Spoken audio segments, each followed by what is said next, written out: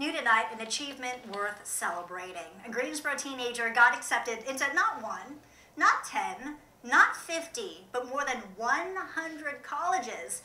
And the money is rolling in. She's earned more than $4 million in merit-based scholarships. WFMY News 2's Tahisha Moy spoke with the teenager who says it took a little help and a lot of hard work.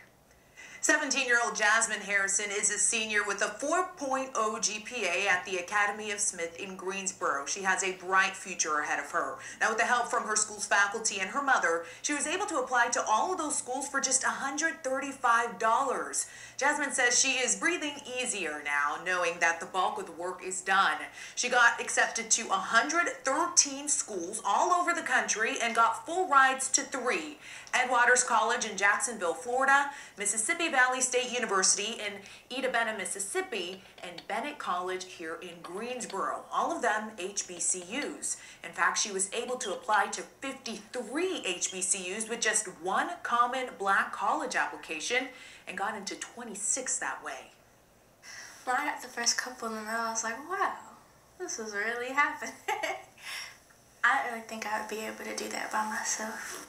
Now, Jasmine also took advantage of the free college application week, which allowed her to apply to a number of North Carolina schools for free. And then on top of that, the common application allowed her to apply to more than 700 schools there. Jasmine spent hours poring over each entry, making sure it was perfect, and called on her faith when she wanted to quit. On those late nights when I was filling out applications with my mom, and we just felt like, oh, like, we cannot do this.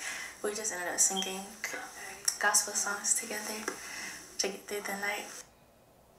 Impressive, more than 100 schools. Yes. The big question, which one is she going to choose? Drum roll, please. So tomorrow is actually National College Decision Day.